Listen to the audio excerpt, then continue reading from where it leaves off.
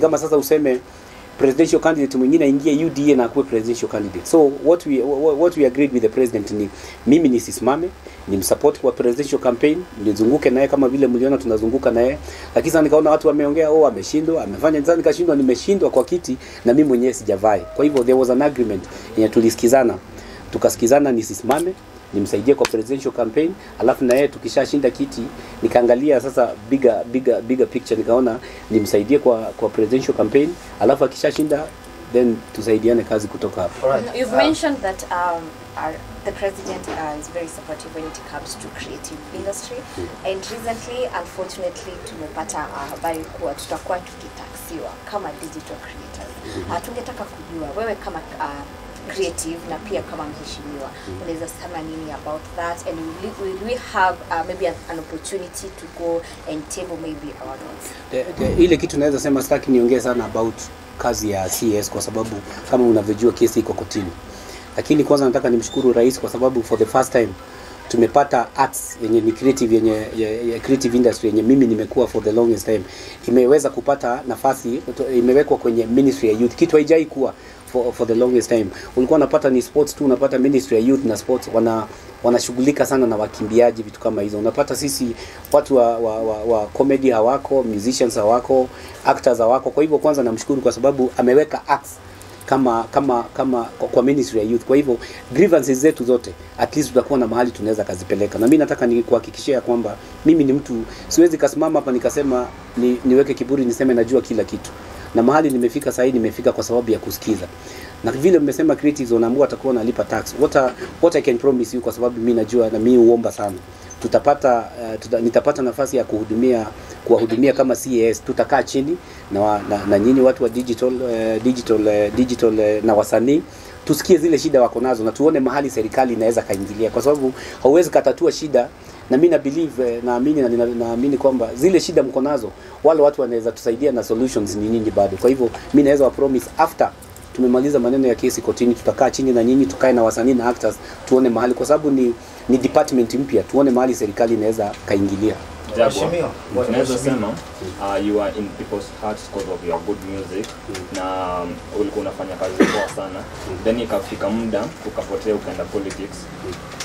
Most of your fans walikuwa frustrated kidogo because umewaacha. Sasa tunaona umerudi kidogo kwa music.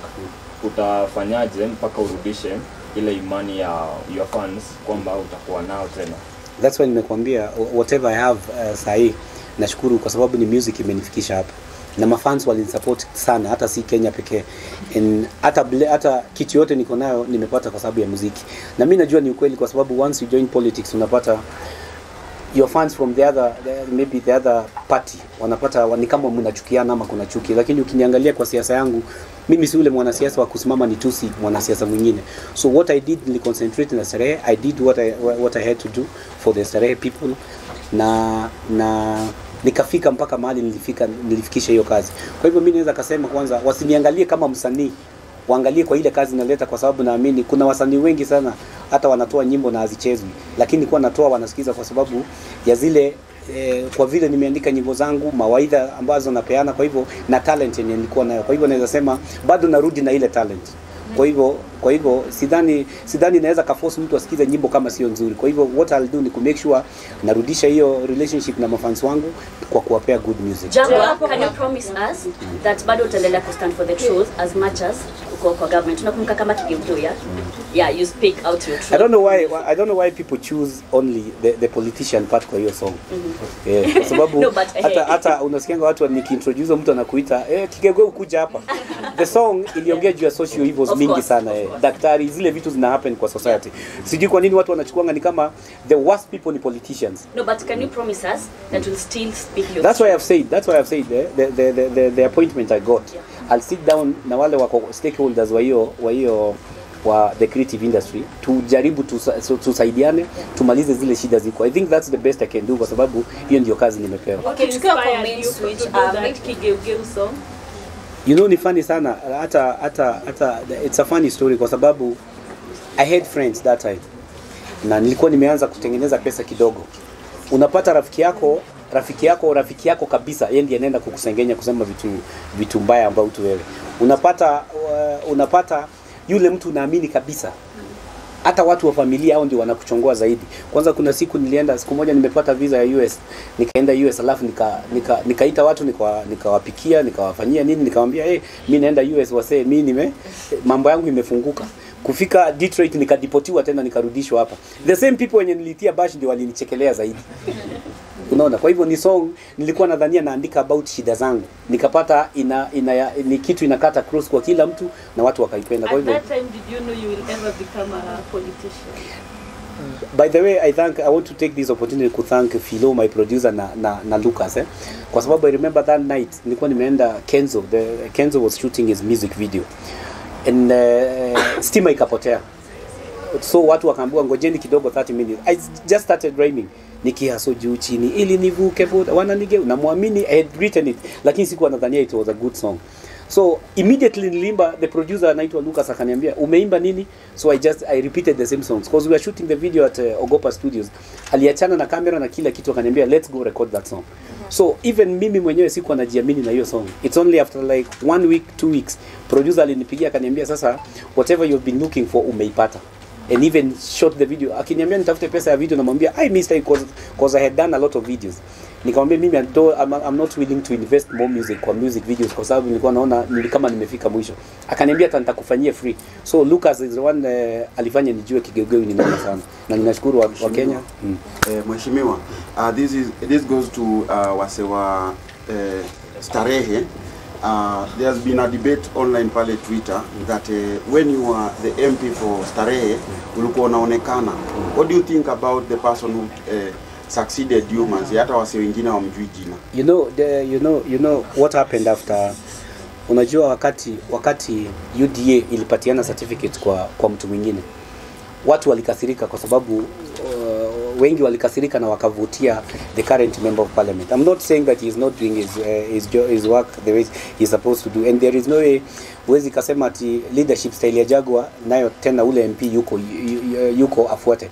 Kwa hivyo mimi nilifanya kazi ya kujitolea, kuonekana kwa watu, kusikiza mashida, kutatua, lakini unaweza pata ule MP amechaguliwa hata kama watu wanasema haonekani. Mimi sijui kama anaonekana kwa sababu sijaenda huko. Sitaki nichomee mtu picha. Niseme watu wako na different styles za leadership. Na kama vile unavyojua a member of parliament akona ofisi, maybe the current member of parliament ana delegate ofisi yake ifanye zile vitu zinatakikana. Seems like you'll still be doing your political duties at the same time being a musician. Are there any conflicts between music and politics? Naweza sema iko kwa sababu kama vile nimesema, unaona kama sasa mtu akiniona mimi anaona rais Ruto. Unajua kama tukiangalia zile votes nayo ODM ilipata kuna ni kama half. Unaweza pata kama country iko divided. Kwa hivyo kuimba nyimbo ambayo kila mtu atapenda kama mimi sasa inakuwa sometimes unaona kuna mtu anasema huyu ni wa UDA, huyu mimi sitaki kitu kama hivyo. Kwa hivyo kaza nasema kidogo yowe inani affect. Mimi kwangu kuna shida hapo kidogo. So there's a list that was published earlier, and you came in as the number 2 in Kenya as the richest musician Who was number 1? In Africa, in East Africa, in Kenya, and then you came in number 7 as in East Africa. And they said you are worth around 7 million USD. Is that true? And if not, how much do you think you're worth? Ile kitu naweza kusema ni kumshukuru Mungu kwa kunifikisha mahali amenifikisha. na niseme umesema namba 1 alikuwa nani? Unajua ukiangalia hiyo list, mimi nimekuwa kwa industry for more than 15 years. Na unaona Harmonize ako number what nini, lakini mimi naweza swear hapa before nyinyi. Kama mtu kama Akothee amenishinda na Harmonize, naweza kaacha muziki leo. Kwa sababu unajua wale wanachukua zile vitu wanaona Range Rover wanachukua hizi, lakini mimi nimefanya vitu mingi sana, sitaki nikae kama najigamba. Lakini kwa hiyo list wakienda into details, yani kuna watu yani wakanishinda hapa, yani naweza hata resign kwa hii kitu niko nayo. Umemeja do you think you are the richest? Hata hapa huko.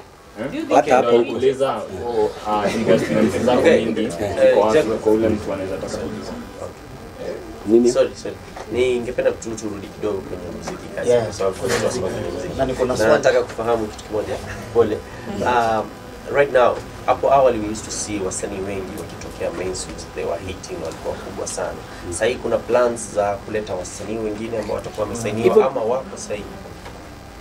Naweza kasema nani Kashkid ataongea on behalf of the main switch, lakini mimi kwangu vile nimesema, kwa sababu nimekuwa kwa industry, unaona the problem yenye iko kwa kusainiwa kwa wasanii kama vile nimekuambia, unapata wengi hawachukuli muziki kama biashara.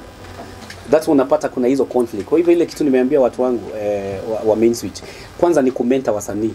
Hii ni biashara tunaingia, nikitumia 10,000 kwako lazima hiyo pesa itarudi. That's unapata kuna hizo mashida mingi. Kwa hivyo mimi nasema tutachukua wasanii, kuna wale wako, hata Mustafa mwenyewe amefanya nyimbo hapa inaenda kutoka. Kuna wengi sana wamerekodi, tuko na kina ambassador, kuna wasanii wengi sana wako. Lakini kitu ya muhimu sana ni kujua, wajue tuko kwenye biashara. I have a question, just a concern about music. So there's I think one of the reasons as to why you've been, making it as an artist is because it's in line with what you sing. You sing content, you sing about reality and things that people can relate to. That's one thing that people will always remember you for. Then I think it's also one of the reasons that contributed to being voted by people into, being a legislator. Now, there's one concern that I have as a gender reporter. To some extent, music has contributed to how mannerisms have changed among the youth, especially today. Tumeona watu wengi, there are so many cases of, sexual abuse and drug abuse and substance abuse. As an artist, what would you say about, the current music? I'm sorry to say, quote unquote, mediocrity sells a lot because people sing about, sexualizing people and abuse and all that. You as an artist, what's your take?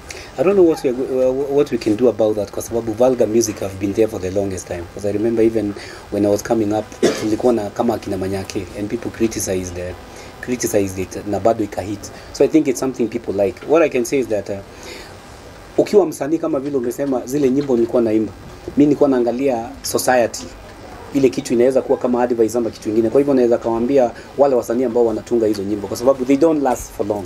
Kwa hivyo kama unataka kuwa remembered kama legend, wewe ufanye muziki ambao una relate na watu ambao uko hata mzazi anaweza kaucheza mbele ya watoto, kwa sababu itakuwa na longer life na wewe utakuwa na heshima. Hata ukisimama mahali kama sasa unaenda mahali unaambia ule ameimba tingisha matako, sasa unaona hata ni aibu. Kwa hivyo mimi naweza kawa advice, hata kama inahita haraka na inaisha haraka, kama wewe unataka kuwa remembered kama mtu ali make change kwa music industry, ni vizuri ufanye muziki ambao iko na message. And the right gospel industry.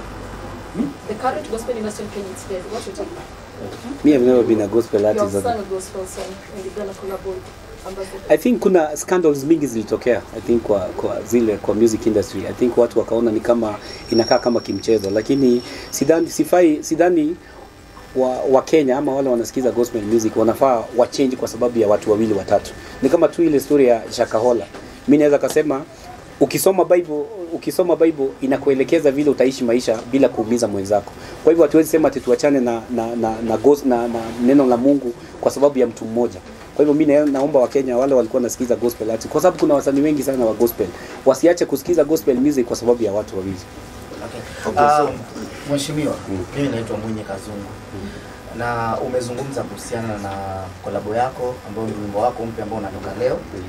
Na Lava Lava ni msanii mkubwa sana wa East Africa.